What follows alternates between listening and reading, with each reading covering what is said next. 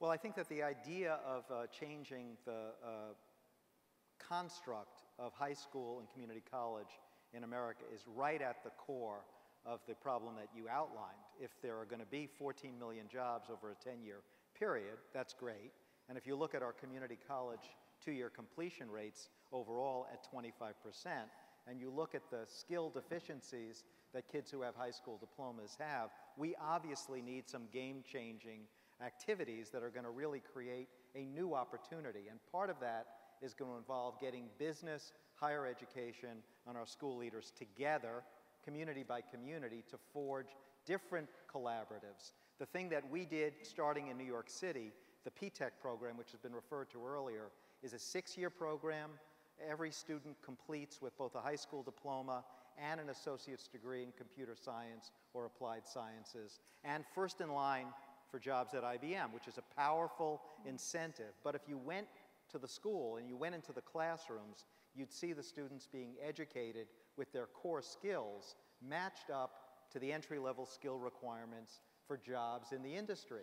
So what would be going on in the classroom would be very different from what would be experienced in a normal classroom. And if you look at this school in Brooklyn, in a tough neighborhood with no special admission criteria, no special charter school rules or regulations, at the end of the first year, very high attendance, very high completion rates, and the students already taking college courses in the 10th grade and doing better than your normal student would do with a high school diploma. So that's the new way of thinking, creating a new opportunity. But we can't just wave a magic wand and imagine that it's going to happen.